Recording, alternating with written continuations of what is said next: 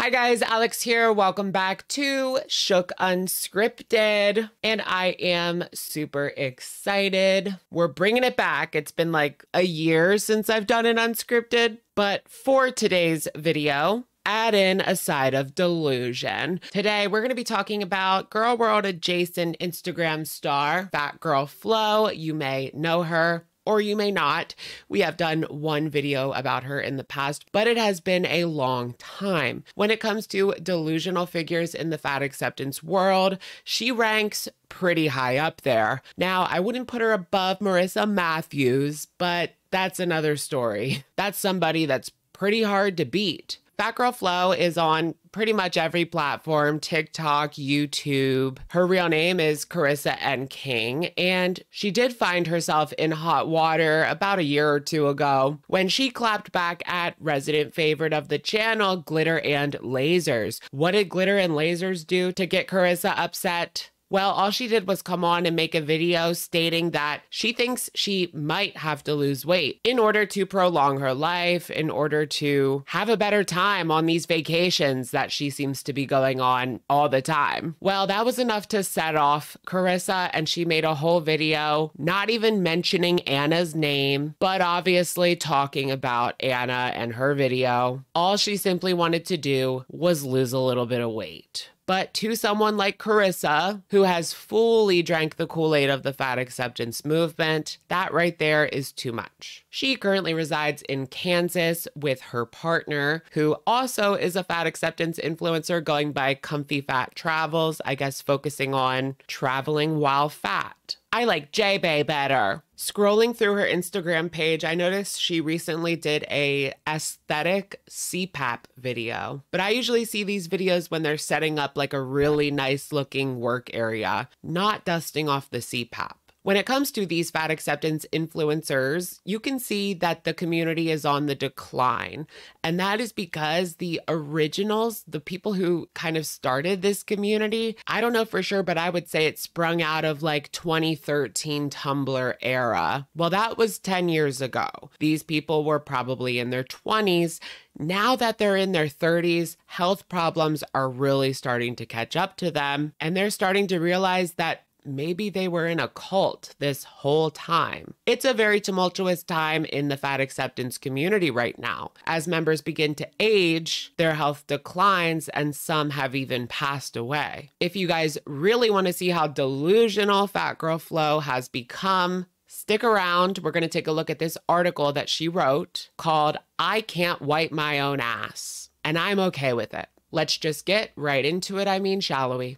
So this right here is her webpage, fatgirlflo.com. It's pretty aesthetic, not gonna lie, modern. Of course, her featured article is 5 sturdy couches for fat people. Raise your hand if you're plus size and have ever feared of sitting on a piece of furniture. Today, we're gonna zero in on this one right here, an article called "I Can't Wipe My Own Ass," and I'm okay with it. Starting off, have you ever seen a social media post that punched you right in the gut? Another body positive influencer turned anti-fat mean girl is out here serving lukewarm takes in the new year. I'm not shocked. This is happening with a frequency now. I think it's because we're all aging into our 30s, and as our bones creak and muscles tense, we're discovering our internalized ableism. You know what's interesting? I feel like she's halfway there. She understands why people are finally seeing the light, so to speak. These ex-members of the fat acceptance community, they're in their 30s, the bones are starting to creak, as she said. In Anna's case, she realized that she was going to have to lose some weight or everything was going to be difficult for her for the rest of her life. It's like you're almost there, Carissa. This is how she sees Anna now, as an anti-fat mean girl, even though if you go look at her content, it is anything but that. She's still embracing her size, whatever that may be at the time. She's just adding in exercise, I guess. And don't forget, she is promoting weight loss drugs. So that is probably up there as one of the worst things that you can do, according to Carissa. Well, some of us are discovering and interrogating our internalized ableism. Others have chosen to use their mobility challenges as motivation to rekindle that old flame with Mr. Shame. A rose by any other name still smells like you think less of fat and disabled people, folks. Okay, so I have a lot to say about this passage. Her way of thinking is totally and completely warped beyond belief. This is how you know that this whole fat acceptance thing is one big cult. Number one, they attack the people who leave. Number two, they spread lies, and the people that are deep in believe these lies 100%. She sees anybody who is struggling with their mobility and uses that as motivation to eat healthier, start moving more, working out, making life easier for themselves as just them falling back into diet culture, instead of trying to make a healthy lifestyle change. That is quite the motivator when you realize that you're standing up and you can't even walk a quarter mile. You have to constantly take breaks. Of course, that would be a motivator for people. This whole article almost feels like a shot at Glitter and Lasers, because we know she was extremely triggered by her initial video saying that she wanted to lose some weight. And Anna was very careful about not stepping on anybody's toes, but even just suggesting that the number on the scale would go down was enough to trigger these folks. I also don't like the way that she puts fat and disabled people together, as if it's the exact same thing. We know disabled people were born with a disability. It's not the same thing at all to me, and you can reverse course at any time. Someone who has cerebral palsy, for example, someone in my family has that. There's nothing that she can do to reverse course and get up out of the wheelchair and start walking around. It really just isn't the same. And I feel like it's almost insulting to disabled people. I myself have a mild disability that affects my mobility, and there's nothing that I can do to really fix that. It's why I especially look at people like Fat Girl Flo, or whenever I'm with someone and they're complaining about walking, I just feel like, try doing it in my shoes. I'm in really bad pain right now, but I just keep on going because I don't have any other choice. But yes, keep doing nothing and making the situation worse for yourself. The worst part about this is these people believe that they are perfectly healthy, even with the CPAP machine. Oh, this has nothing to do with my weight. Really? I don't even know how someone can be that delusional. Delulu can be fun. Real delusion is a prison. She posted this girl's random Instagram post. This is not Fat Girl Flo. Full transparency, I have zero remorse or shame for being public about my weight loss. 2 years ago, I couldn't wipe my own ass. That's the tea. Well, random influencer number 9, guess what? I can't wipe my own ass either. I haven't been able to make the reach since 2020. I can't believe she's on here admitting this. When we were all first sent home for the pandemic and I relied solely on my bidet, what can I say? I literally went nowhere. I also have a bidet that I bought in 2020, but you need to dry off. What are you drying off with? You're just doing a drip dry, I suppose. Maybe she has one of those fancy ones where it dries you after. I guess at least she's doing something. I lost my ability to reach, and in all honesty, haven't quite found my way fully back yet. I haven't spoken super publicly about this, but I've written about my experience with this particular challenge over the years on my Patreon. My friends and family know, and for the most part, they all have bidet attachments in their homes too. Was that so that they could have a bidet particularly, or was it to accommodate her because she cannot wipe anymore? And now it's finally time to say it loud and proud. I don't wipe my ass.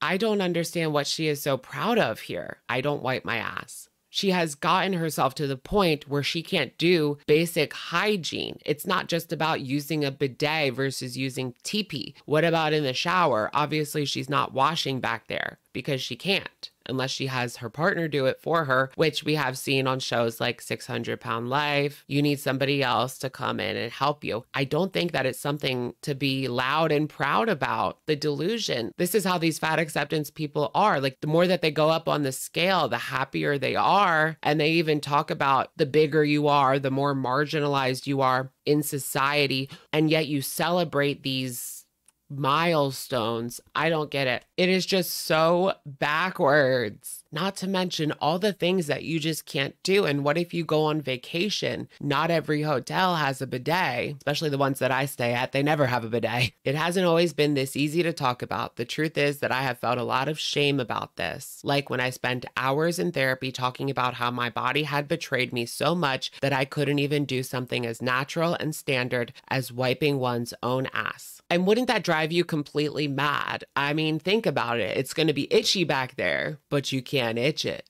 I felt ashamed while I sobbed in front of my then supervisor at work, admitting to her that I couldn't return to work in person because I couldn't care for my own toileting needs. Wouldn't this just send you over the edge? I mean, she talked about how being motivated because of the setbacks of morbid obesity is something that is so wrong, according to her, but it's natural to want to do these things. It doesn't get more backwards than this. Not being able to go to work and do your job because you can't wipe, and then going to your supervisor about that. I guess it was at a convenient time where working from home started to become the norm at certain companies, so I guess she lucked out in that way. I felt even more shame when I pursued an accommodation at my workplace, requesting that a bidet be put in place for me. So she wants the company to come and fund a bidet, someone to just put in a bidet for her. I mean, there are some that are relatively cheap. There are also ones that are portable that you can take yourself, but I don't think that would work for her because you have to hold them back there, which requires then a certain level of mobility that she admits she lacks. So that wouldn't even be an option. But here we go. Not ever does it cross her mind that maybe I should lose some weight. No,